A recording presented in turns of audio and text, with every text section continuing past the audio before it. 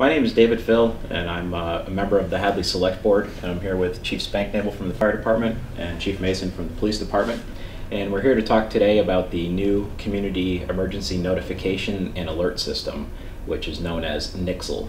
We're transitioning from our legacy system, Code Red, into a new text and email-based system that has a variety of new capabilities. So, Chief Mason, why don't you talk a little bit about how the system differs from Code Red and how you'll use the new system as far as the police department goes? So as far as the police department goes, we, as many people know, as you know, we use Facebook quite a bit to push out as much information as we can. Some of the most effective ways that we're finding on Facebook, though, is that it's really best used for future events. So UMass graduations and things like that. The more acute issues or emergency situations, we're not seeing as effective viewing as we would like.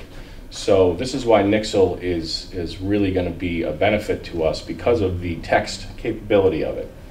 We're going to have the ability to push out text messages with emergency type information like road closures, motor vehicle crashes, power lines down, flooding, things of that nature more quickly and more effectively, and hopefully more people will see it.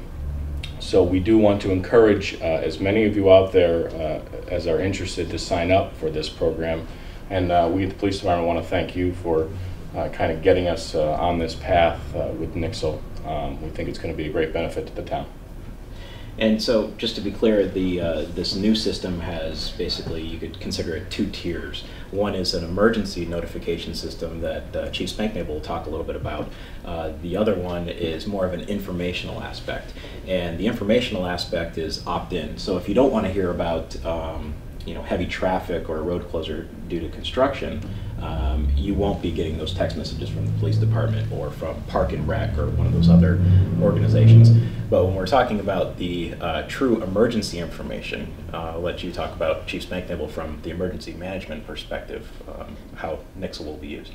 That's correct. So again, Mike Spanknebel, I'm also your emergency management director besides the fire chief. And as far as Code Red is concerned, which is a system that we're using now, it's similar. However, this new Nixle system, I think, is quite a bit more user-friendly, and especially more user-friendly for the folks that actually have to implement the messages. And it does have some newer technology that I think will really speed up situational awareness on our side. And that's one of the biggest things as part of our emergency management. And as part of being the director, it's my job to conduct risk analysis throughout town. So we have specific hazards and potential infrastructure issues that we have to analyze and make sure that we have a plan for it in the event of a man-made or natural disaster.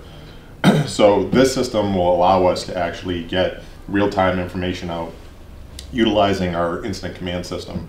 And I was just going to go into that just briefly so that you have an idea of what we're going through behind the scenes, because sometimes it might not seem quick enough, but there is a process to it, and we are constantly preparing and planning for it.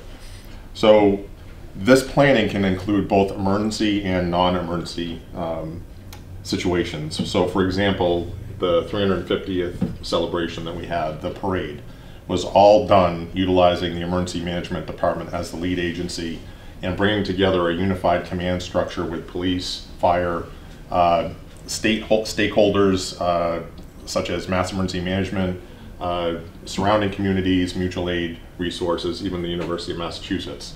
All that was done through the emergency management department. So what happens is, basically, under the emergency management department, we utilize what's called the NIMS system. So it's a National Incident Management System.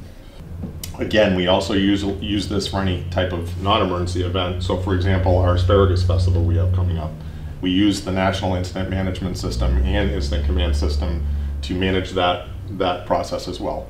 So we put an action plan together. We have processes in place if something should happen, a weather event. We have messages created if we have a thunderstorm coming through, where we can get information out to the public on scene, and then also using this Nixle system would be an option to get that information out. Again, this ICS system, so the Incident Command System, So basically what we do is we set up a unified command structure in Hadley where all of us are at the table and all of us put together how we want to manage an incident. So as far as this, how this relates to Nixle, part of incident command and one of the responsibilities is a public information officer. Currently that's David Nixon, the town administrator. So in the event of an incident, or if we have information coming in that there's potentially a storm coming into the community, myself, Mike Mason, the chair of the select board, and David Nixon would all meet, along with the DPW director, any other departments that we feel are applicable to that incident. And we would put together one unified message that we could then get out to the community as quickly as possible, giving you the most accurate weather. The other big part is the reason why Nixle is great is because it allows us to have both the non-emergent messages, which he's talking about for road closures, if Park and Rec has an event. For my side, and as far as what we did with Code Red, is we only used our Code Red system for true emergencies. We know how much information everybody gets bombarded with every day, and sometimes folks tend to just shut the phone off if they're getting too much information.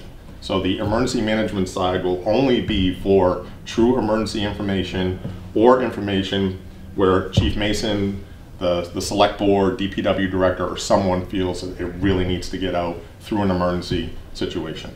Code Red, very similar program. We're adding another whole layer to this. And again, yes, thank you very much, David, for bringing this forward. Sure.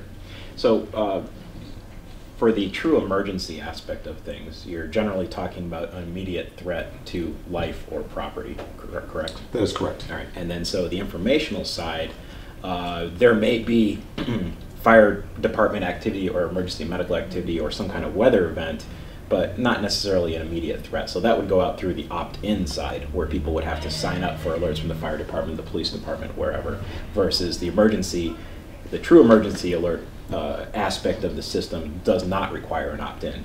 And we have the ability to use reverse 911 calls, et cetera, right? Correct. So this actually acts as that reverse 911 type of system. That's what Nixle is. The other powerful component, which Code Red also had, is if we need to isolate an area. So if we need to identify a specific part of the community that we need to get a message out to, we also have that capability, which is very successful. So we had a water main break where we had to notify a specific part of town, which was across the street here on Middle Street, where we needed to notify people that there was a water boiling water and that their water supply would be down for a certain amount of time. That's the type of situation where we consider it important enough that they need to know that information, but we can not send it out as one big mass notification. We can actually dial it down to the folks that are affected.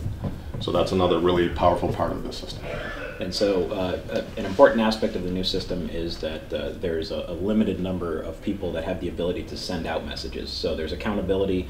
The police chief, the fire chief, department heads have the ability to send out information to their own specific groups, but hopefully cuts down on extraneous messages, bombarding people with messages they don't want to get, and also tracks everything in the entire system. So if something was sent out that shouldn't have been, we can go right in the system and see where it came from.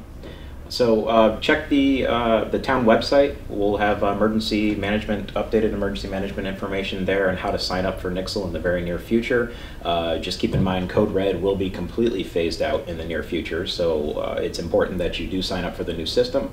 And if you have any questions, you can contact the town hall or the fire chief or fire department for questions about the emergency aspect of things, or reach out to various individuals in the town via social media.